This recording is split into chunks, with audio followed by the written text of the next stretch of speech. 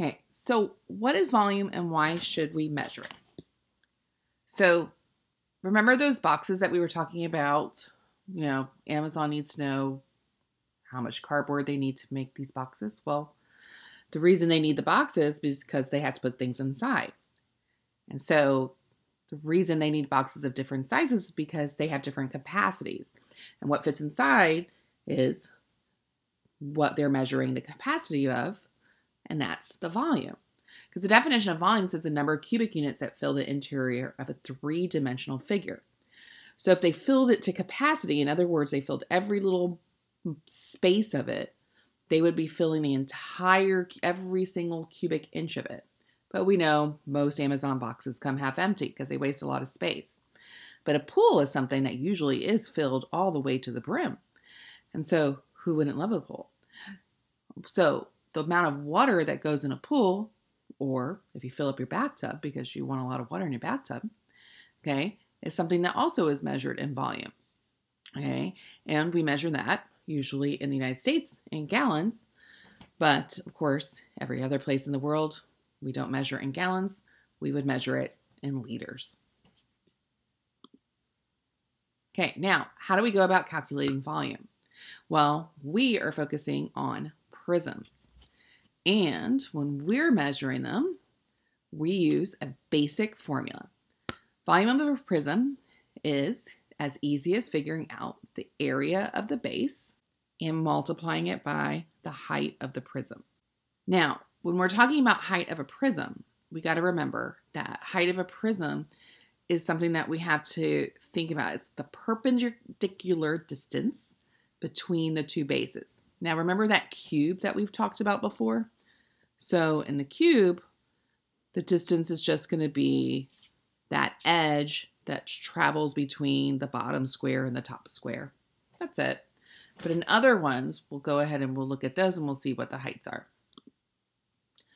Now, to make this formula a little shorter, we use some variables. So as we go ahead and use them, instead of using a lowercase b for area of a base, we use a capital B. And because heights are used for heights within a two-dimensional surface, like for example, the height of a parallelogram or the height of a triangle, we use a capital H to represent height of a prism. So the formula for volume of a prism is area of the base times the height, and we use capital B to mean area of a base, and we use the capital H to represent the height of the prism. So let's go ahead and use this formula to find our area of our cube. So the first thing we're going to do is we're going to figure out our big B, the area of the base, which is a square. So I'm going to write down here SQ for square, and I know the formula for area of a square is side squared. And since the square has an edge of 5, 5 squared would be 25. And then I need to know what my height is. So my height is the distance between the two faces, which is 5 centimeters. So my volume is area of the base times the height, which is 25 times 5, which is 125 cubic centimeters.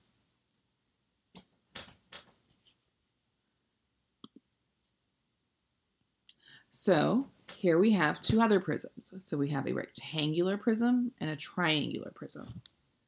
So volume is still the same. Area of the base times the height of the prism. So if we were going to do this rectangular prism, again, remember for rectangular prisms, it doesn't matter which face you choose to be the rectangular base. So I'm going to use the bottom, which is the rectangle that's 25 by 4. So for the area of my base, I know that it's base times height, which is 25 times 4, which is 100. And my big H is a height, which is 18 inches. And so my volume is area of my base times the height, which is 100, times 18, which is 1800 inches cubed. Okay, now this next one is, remember, a triangular prism. So the base is a triangle. So area formula for a triangle is base times height divided by 2. So the base of the triangle is 1.5 meters. And the height of the triangle would be 1 7/75 meters divided by 2. So next we do the math. Okay, which is 1 3,125 10,000 meters squared. And now we need the height. And so there's 3 4/10 meters between the two triangles.